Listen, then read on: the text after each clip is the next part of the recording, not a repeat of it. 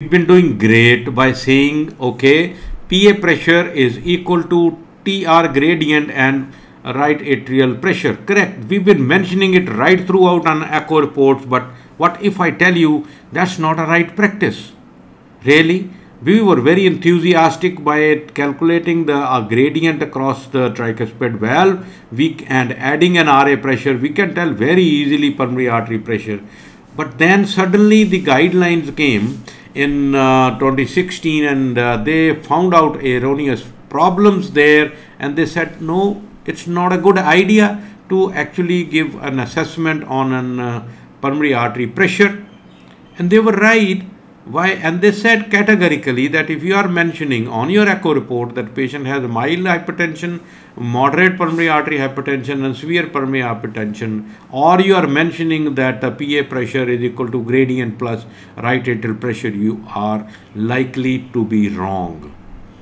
That always happens. You see, when you have a startup, you are always so enthusiastic that you found a gold mine, and you are so happy to do all those measurements, and these initial goes by reality check. When you do apply those parameters in daily practice and you find they are not as good, and then you don't feel really good during the reality check, but over period of time you overcome all those inequalities and you understand, yes, this has to be taken with a pinch of salt, and there are situations where you may not be very accurate. That initial enthusiasm came from a very important studies which showed that the PA pressure correlates wonderfully well with the pressure calculated by this formula on an echocardiogram, but the problem was a very small studies. Moreover, the studies included more than 80% patients which had normal pulmonary artery pressure. Okay, so they did not have patients with a high pulmonary artery pressure, where this equation actually does not hold very true. And then we quickly started realizing there had been issues and problem with both RA pressure and pulmonary artery pressure calculation by TR. We had an initial publication in 2009 which stated that we are inaccurate in about 50% of the patients where we calculate pulmonary artery pressure, and if you correlate that with the cath pressure, that is the difference. That's a huge 50% times we are wrong. And that's why the guidelines were not wrong in saying that we shouldn't be doing it, because we are wrong in 50% times. Again, the studies say the same thing, about 40% odd, either under or overestimation of pulmonary artery pressure, and you are wrong in about 40% to 50% patients of when you calculate the pulmonary artery pressure. So that's bad. So this is the scatter. Look at the scatter. You know what it tells you here? This is 50%, 50. That means the pressure of pulmonary artery on catheterization and pressure calculated on an echo, and it varied more than 50 millimeters of mercury, right? In so many number of patients. The difference between the cath and echo is 50 millimeter of mercury, huge. Right? So one time you are saying PA pressure of 30, but it's actually 80. So that doesn't make any sense. So that's why it's not a good idea to do it. And now let's try to figure out where we had a problem. But I think it's a good idea to subscribe the channel, and this always gives us a thumbs up that yes, you are doing well on this YouTube channel. And the thing which we said was the RA pressure was based on IVC collapsibility and IVC diameter, and you guys know about this already. But when we compared it with catheterization, we had a very different experience. Look at few patients where we said the RA pressure was 10, but RA pressure was less than 3. And when we said RA pressure was 10, there are few patients with RA pressure was more than 15. The things went bad when the RA pressure calculated on our system was 15, and it could be less than 5 to more than 20.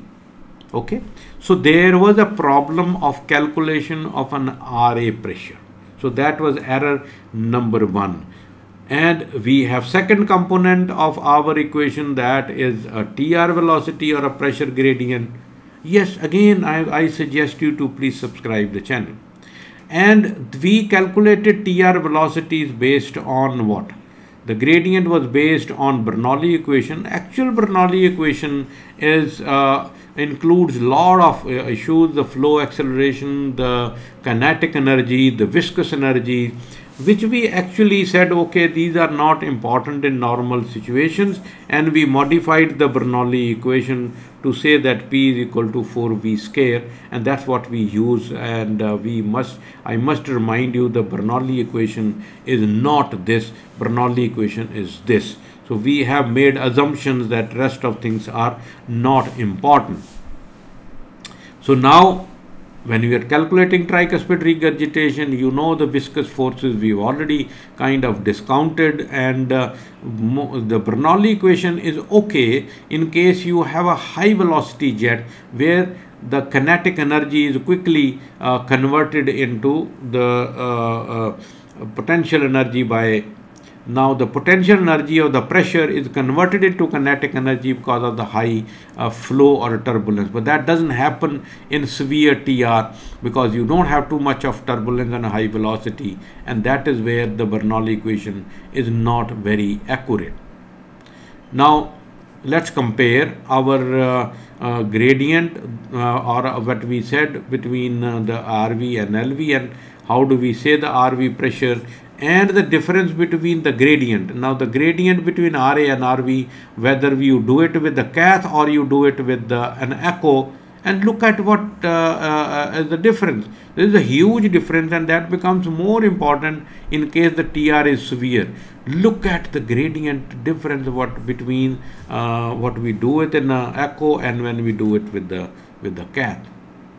So again, reiterating the same thing, in 2016 we have a 2025 guidelines on PA pressure and says exactly the same thing.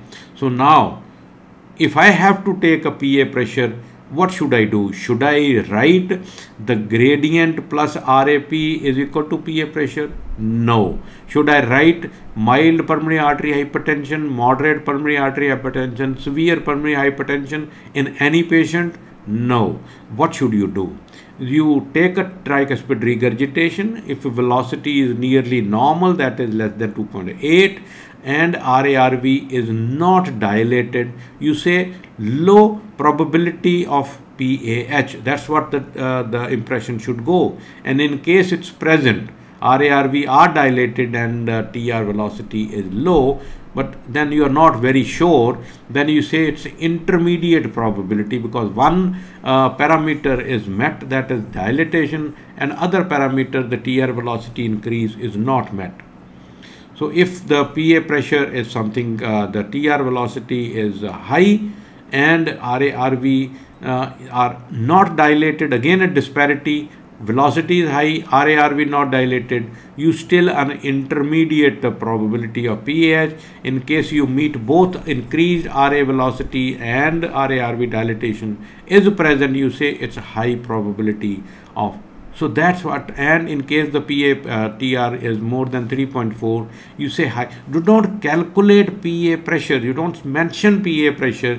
You just say, is it low probability of having PAH, moderate probability or intermediate probability of PAH, and high probability. This is what best you can do.